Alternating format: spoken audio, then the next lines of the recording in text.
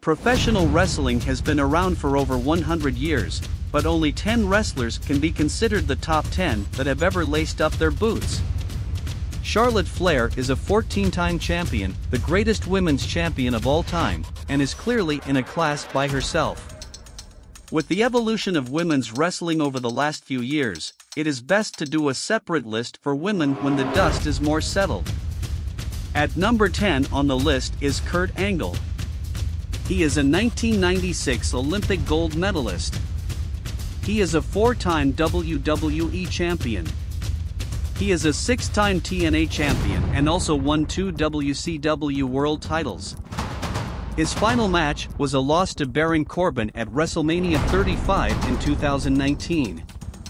Number 9 on the list is Brock Lesnar. He is a 10-time WWE champion. He had a 504-day championship reign as Universal Champion, which is one of the longest title runs in history. However, Lesnar has often wanted to be the main attraction, while only willing to work part-time. Randy Orton makes the top 10 list at number 8. He is a 14-time WWE World Heavyweight Champion. Orton won his 14th world title when he defeated Drew McIntyre at Hell in the Cell in October of 2020. He would arguably be higher up on this list, but he has often had short championship reigns. In at number 7 is Hulk Hogan. He is arguably the original modern-day face or good guy persona of wrestling. He is a 6-time WWE champion, with his main title runs during the 1980s. However, he also had title runs in both WCW and Impact Wrestling. He had his last WWE match at SummerSlam vs. Randy Orton in 2006. The Rock holds the number 6 spot on this list. He has not been a full-time wrestler since 2004, and has not had a wrestling match since 2016 when he wrestled Eric Rowan at WrestleMania 32.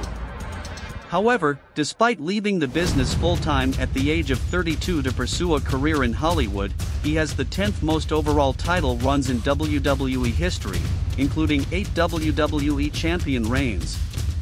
Breaking into the top 5 is Stone Cold Steve Austin. When the glass broke and his music played, the crowd erupted. He was the original anti-authority figure, with his endless battles against Vince McMahon.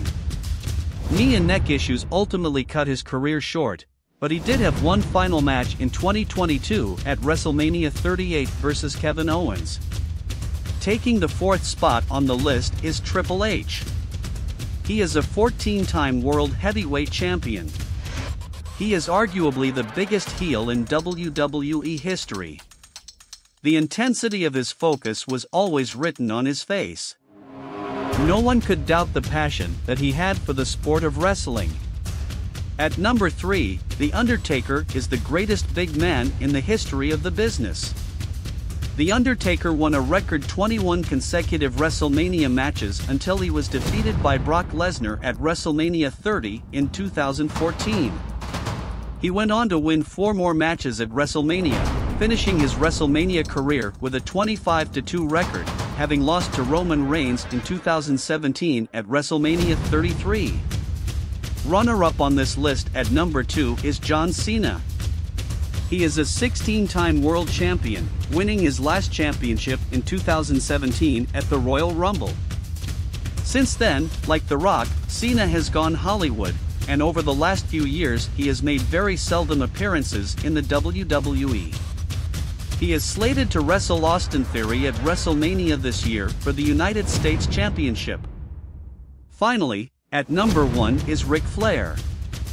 Like John Cena, he is a 16-time World Heavyweight Champion. He won championships in the AWA, NWA, WCW, WWF, and WWE. He is the greatest champion of all time, wrestling his final match at the age of 73 in 2022. So, do you agree with our top 10 wrestlers list, or do you have different opinions on who should be on it? Leave who you'd add or take off this list in the comments below. Also, if you liked this video and want to see more like it, then give this video a thumbs up and consider subscribing to our channel. We post new videos every day.